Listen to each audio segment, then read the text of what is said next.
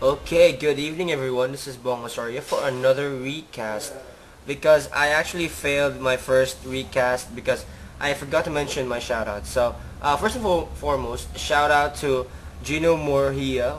Gino, I know I neglected you this past video, so I'm gonna make sure that you get all the special attention that you need because you're a special boy, aren't you?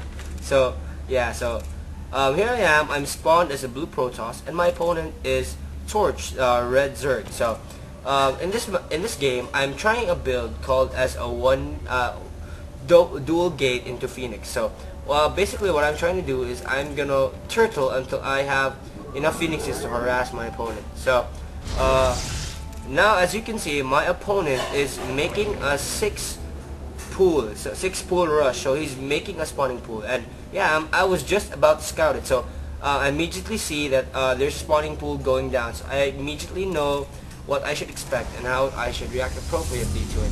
And sorry about that. And now I'm just gonna try and get my gateway as fast as possible because if you're a Protoss or a Terran and you're fighting against a six pool, you wanna get your gate wall in as soon as possible. So this is me here. I'm dropping down my first gateway. So that's quite far away from my cybernetics core, but I need to drop it as soon as possible if I am to prevent this rush. So my opponent is already making yeah, I think he's now making his 6 Zerglings. So that's a very scary thing, and I see it because my probe is just like running around all over the place and just trying to see as much as possible what is going on. So back in my base, I'm like freaking out. I'm saying, oh my god, please finish in time, you damn gateway, you, so I can drop down my cybernetics core. And my opponent has just gotten his 6 Zerglings, so which is very scary. So here I'm just gonna drop down my cybernetics core and I'm gonna chrono boost my first zealot. Chrono boost is actually a pretty interesting ability because it reduces the build time of a building by 50%. So that's like doubling how fast it can build a certain thing. So here I am. I just made my first zealot and my wall in is complete. So this is a wall in you would like in Protoss. So you have something here, and just a little crevice here where your Zealot can just stand around and kill anything that tries to go through. So this is very effective against Zerg. In Terran versus Protoss, you don't need to do a wall in because a Terran, most Terran units are ranged and they don't have a need for a wall. So they can just like pick off the guard at the gate and just go through. Well, in Zerg versus Protoss, you absolutely need a wall in.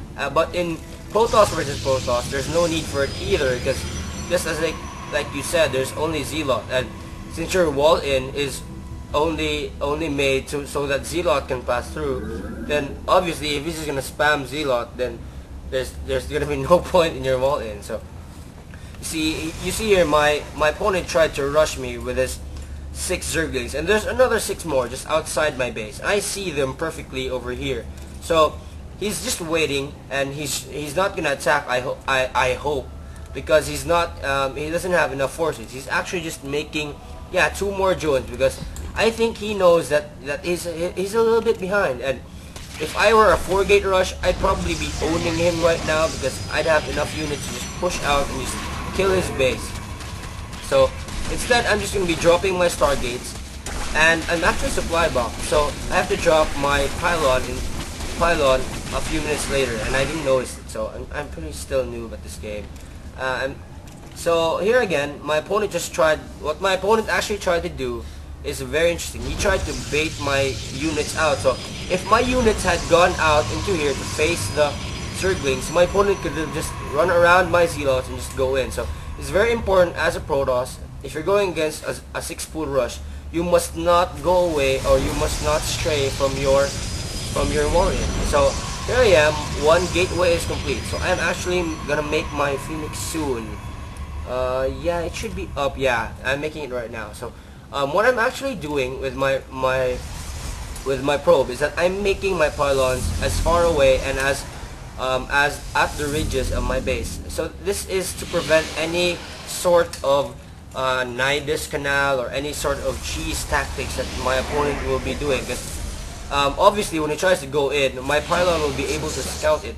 Well, my opponent actually isn't really good because he didn't send his overlords his overlord to scout my base at all. He doesn't have any idea what I'm doing. He only sees the front door, so he doesn't know that I'm going for this Phoenix harass. So I already have my 2 Phoenixes and I'm almost about ready to attack. So I'm just gonna drop down a 3rd pylon because and I noticed that in heated battles I tend to get supply block because I make a lot of units pretty fast and I don't have enough pylons. So I'm usually gonna overcompensate and just make a lot of pylon before the battle. So here I am. I'm trying to begin my harass over here. So already I have 3 Phoenixes. I'm making a 4th one. So Phoenixes are very good against Zerg because the Zerg don't have any anti-air units very early. They only have the Queen. And what you should be doing as a Zerg if your opponent chooses to go Phoenix is just spam Queen. So this is what I'm doing here. See, the Phoenix has an ability called Graviton Beam, and it can lift up a unit in the air and just pick it off in the air. So that's what I'm doing. I've already killed about I don't know, yeah, he has already 17 units lost. I only have 2. So that just shows how effective an harass is early game to an economy of a player. So if you're a player and you're running low on resources because someone's harassing you, it could be the end of your game. So yeah, I already have like 5 Phoenixes.